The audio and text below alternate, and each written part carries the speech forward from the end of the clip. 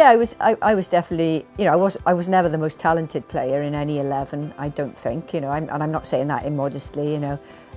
What I was good at was reading the game. I was very quick, and I was very fit and pretty strong, I think. So I played to my strengths, you know. I was able to read the game well and anticipate. And as a defender, I think that's a really important skill. And I guess you take those skills then out in normal life or wider life more generally.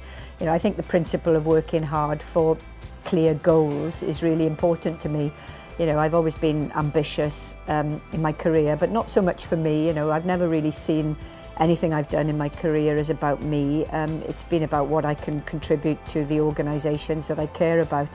That's been obviously in the higher education sector, to the universities, but also to Sport Wales and to the Football Association of Wales. And now I hope, I'm already involved with UEFA, but I hope to take that to another level with FIFA.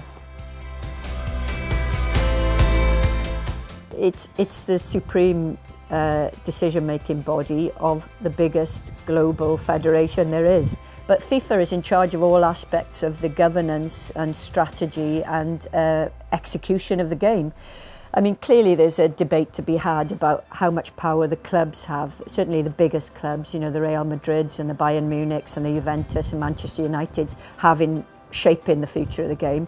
But if we're talking about the game in the biggest sense, then this is the collection of all the nations, all the member associations, over 200 of them, and the Council of FIFA is then the decision-making body of that organisation. So clearly it's got enormous importance because it covers football all the way from Africa to West Wales.